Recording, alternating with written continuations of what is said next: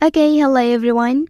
Here I want to provide a tutorial on how to display internet speed on Infinix Hot 4 device. Well, knowing how to display your internet speed can help you monitor the performance of your network connection. It allows you to quickly access if you are getting the expected speed from your internet service provider and diagnose any issues if your connection seems low. Additionally, displaying internet speed can be useful for troubleshooting network problems, optimizing streaming quality, or determining if your device is experiencing connectivity issues. So let's go to the tutorial. Well, first thing first, go ahead and open Settings menu on your device. Okay, so now select Display and Brightness option. After that, scroll a little bit and tap on Status Bar option.